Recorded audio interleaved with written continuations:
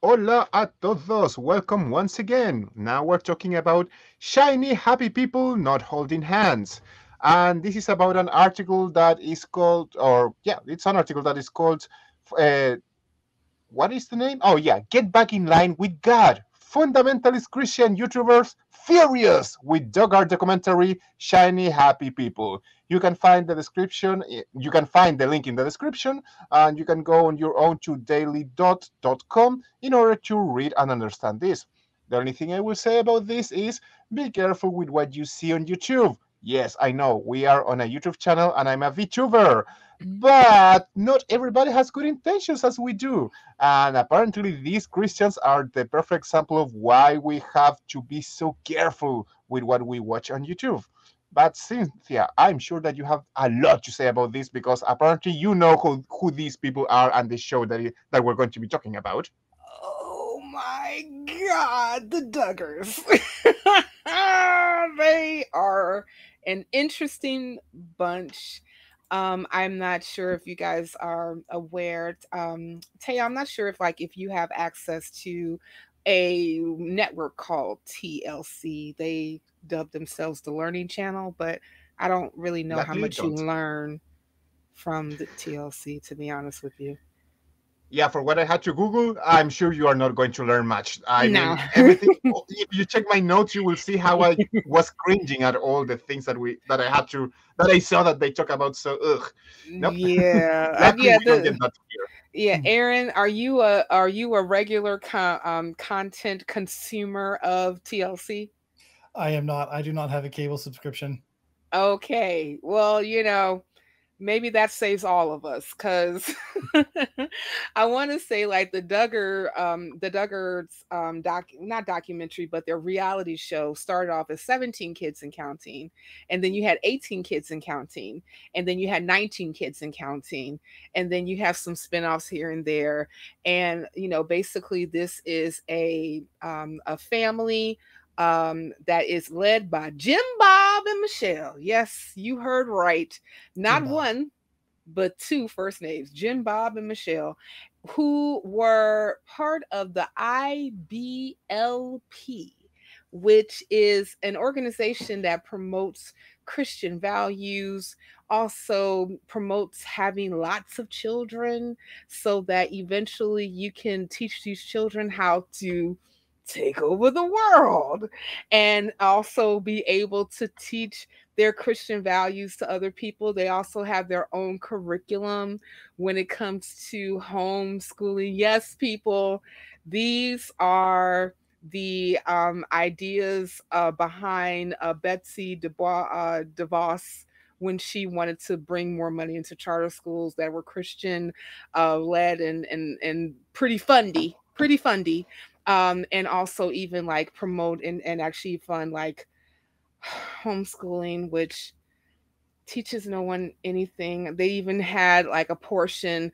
on 19 kids and counting, or 18 kids, or when they were at 17, but it was a bunch of kids that were even going to the Creationist Museum. I believe that's Ham. Is that Ham? Kim Ham, I believe. Yes, Yeah. it can have. Yeah, they were doing a field trip with there, where I guess like Jesus, God, and dinosaurs all dying together as one. But there's just a lot going on. But specifically, this article is talking about two YouTubers who are really upset, specifically because they felt that the documentary Shiny Happy People, who did feature them, lied to them. And I want to get your perspective, Aaron, if you would please just, yeah, tell us what you think. Yeah, I watched a couple episodes with my wife when it first came out, and it documented the Duggars, their show, and then it kind of transitioned into talking more about this IBLP, this Institute in Basic Life Principles, Right. which I had never heard of before, and I found some of their beliefs and practices a little bit shocking. Mm. And after we read this article, I went back and read, because I didn't remember any mention of any YouTube influencers on either of the episodes that I watched. I was like, I didn't know what these people were talking about. So I went back and watched episodes 1 and 4 And it turns out that they interviewed some influencers, and they were part of a little segment that was about 9 minutes long, talking about this Christian fundamentalism influencers on social media. Mm-hmm. And it didn't really seem to me like it was too much of a quote unquote hit piece against these fundamentalists, so much as just kind of using their own words and showing what they believed and what they wanted out of their movement and what they were trying to accomplish. And they tied it into the Institute in Basic Life Principles, the IBLP's belief in trying to get, one of the reasons they want their members to have so many kids is so they can teach them to they kept using the word infiltrate in the documentary. I'm not sure infiltrate was the right word, but the infiltrate the government and other organizations so that they can espouse and get Christian principles and doctrines implemented as laws and policies and things like that. And it didn't really seem so much a hit piece so much as just I think that's sharing what they believe and what they were saying. I mean, but that's what infiltrate means, right? Like when you are taking like your ideas, your sensibility, and you're trying to push them into all aspects of society, including government. That's, I guess when somebody says infiltrate, I'm thinking of like spies and double agents and things like that. But it probably is the right word because I want you to keep your religion out of my government, please and thank you. Yeah. I want you to keep your religion out of my schools, please and thank you very much. And I say that as someone who wanted the same thing back when I was a Christian. Yeah. I wanted a secular government. I wanted, secular schools, because having a secular government and schools is the way you protect yourself against other religions that you don't believe and you don't share and you don't want any part of. Yeah. And I think that that's something that a lot of times Christians who want to blur the lines between state and church or state and religion they don't think about that. Like because like they're saying like if I basically infiltrate or inflict my beliefs into law, that means that everybody will have to practice their lives according to my belief. But the inverse can happen because you also have government that will possibly make laws that tells you who believes X, Y, and Z that this is the way that you have to do it. So I don't necessarily laws to come into effect. Yeah. I don't necessarily think that they get that. Teo, do you think that they get that, and why not? No, they don't. I actually want to talk a little bit about the IBLP. That is this group that I had no idea what it was. So I had to Google it. Apparently, it means Institute in Basic Life Principle. That they are this huge Christian organization that is trying to do what you're saying, trying to force people to live the way they want you to live. They offer seminars and conferences across the USA. And this organization, their teachings emphasize stuff that just maybe some of you might disagree with, such as submission to authority, modesty, purity, hierarchical structure within the family, patriarchy. Those things that we kind of spent like centuries fighting, they want them back. They want, they want the traditional family model, which is not in the Bible, by the way. In the Bible, is just like one guy and his slaves. No, they want just not monoparental parents. They're father, mother, and children. That's it. And they want they want to force people going to church, and well. They cannot be good. Sorry, guys, but these type of organizations are never good. Over the years, they have been facing a lot of controversy and criticism. The most important ones are allegations of abusive practices and harmful teachings that have been raised by former members and critics. And those allegations include claims of excessive control. Oh, I wonder why. Emotional manipulation, harmful teachings on topics such as abuse, authority, and sexuality, And you know what? You see how this works when these guys, these YouTubers that we're talking about, they go and start using awful arguments saying that people who suffered this, they shouldn't be talking about that. They should just shut up, and they should not like attack the institution. And they even claim that they are extremists because they are daring to talk against this, and that they are not the extremists because they claim that it's perfectly okay to to focus on all these awful and harmful ideas. And I want to quote Paul and Morgan's overall attitude, according to the article, when it says that their attitude towards the survivors of childhood abuse that were interviewed in Shiny Happy Place, they say that despite being supportive to them and all of them, Shiny Happy Sorry? People. What did I say? Place.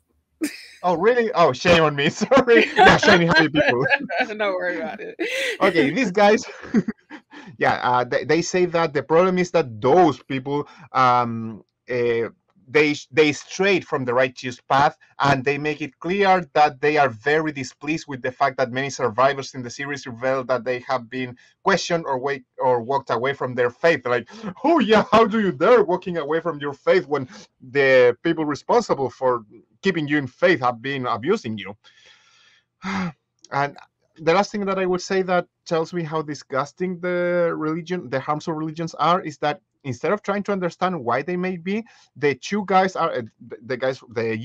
argue that survivors should disentangle with the views of IBLP to get back in line with the Word of God, instead of completely disconstructing and rejecting Christianity. I mean, how sick do you have to be to tell people who have been abused by the church that they should go back to church? That is awful. That's the most infuriating part about all of this. I mean, because like I think that one of the other things that when you are really teaching and promoting this hierarchical system when it comes to man first, wife second, children under, that it also fosters abuse. And the reason being is because if you actually take a look at like some of the things that they're teaching, especially if they are really huge on teaching girls how to be chaste and how to dress a certain way, and because you don't want to invite any type of lewdness, or a person may attack you because you're dressing too sexy, your clothing is too revealing. But and keep it, let's keep it 100, keep it 1,000.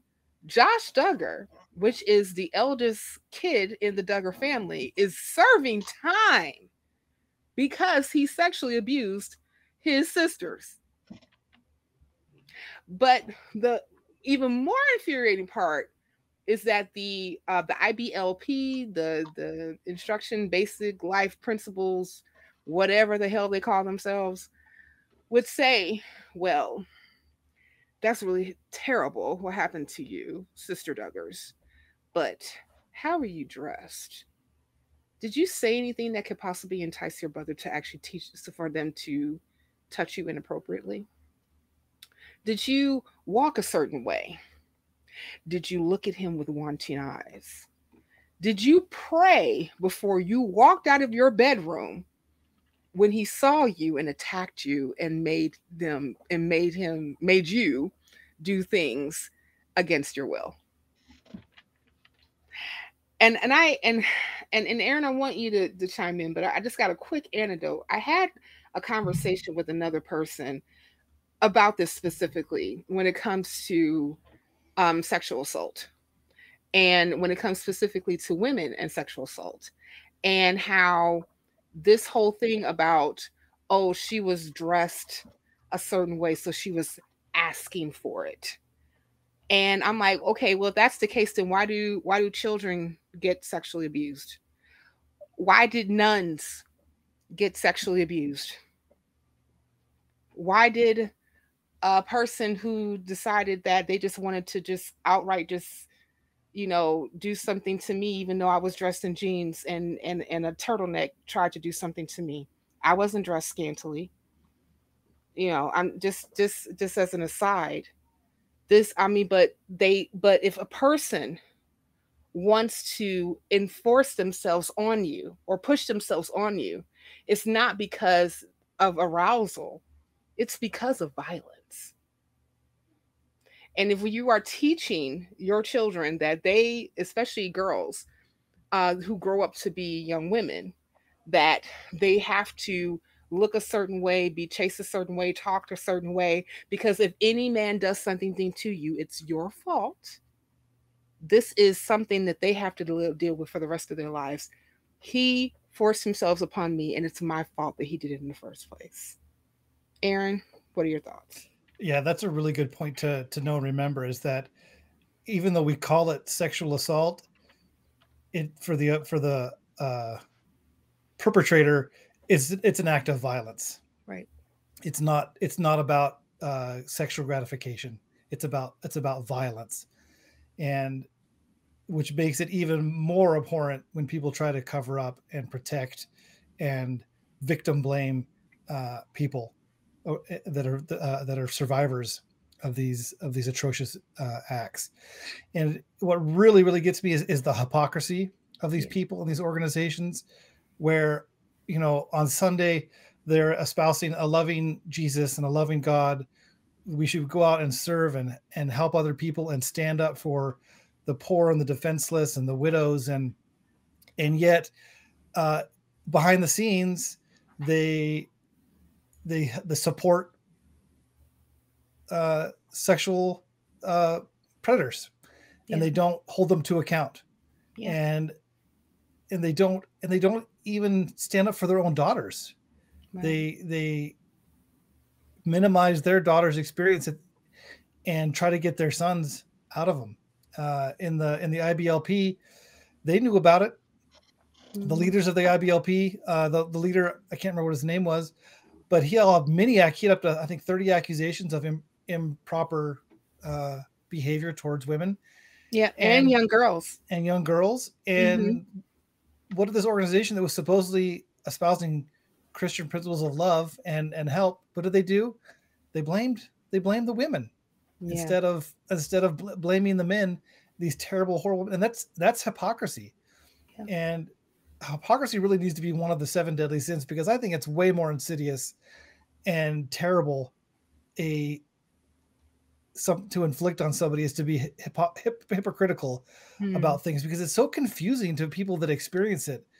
It's like, well, you're saying one thing but behaving a different way. What's going on? I must be not understanding. It must be me.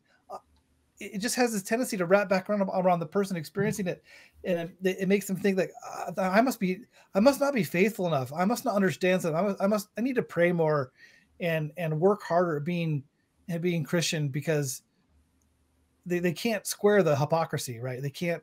It's really hard to look at when you're in an organization like that, and it's really hard to look critically, especially when you're taught to be submissive to authority.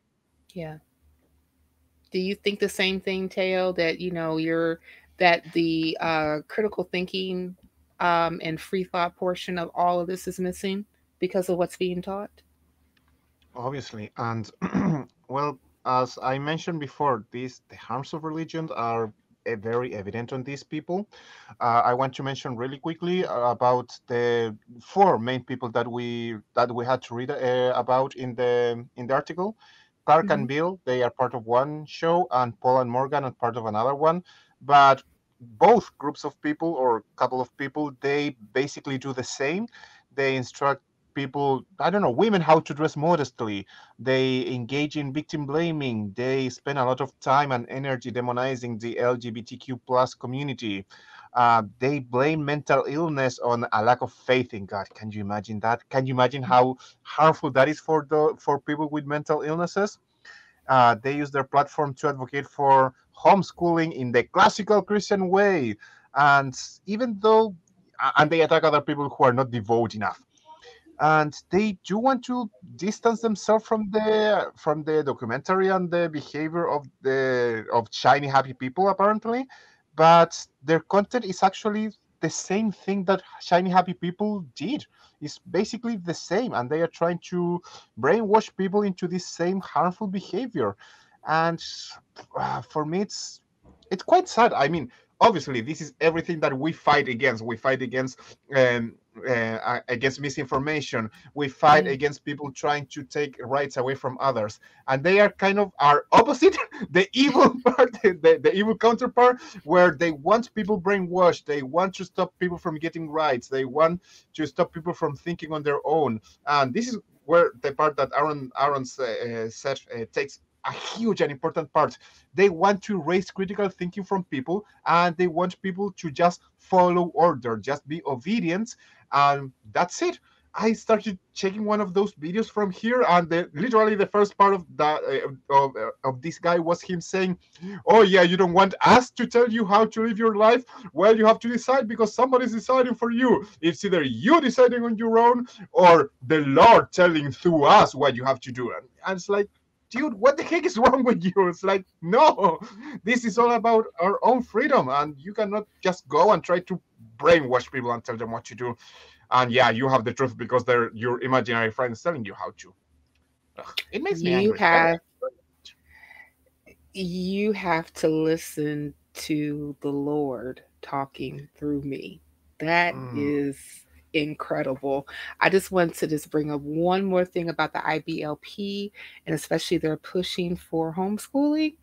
You know, around when they started, when the schools were being integrated. Okay. That's got to be a coincidence, right? Is it? Is it? But you know what's not a coincidence? What's not a coincidence that if you want to listen to more of the nonprofits, you should click here.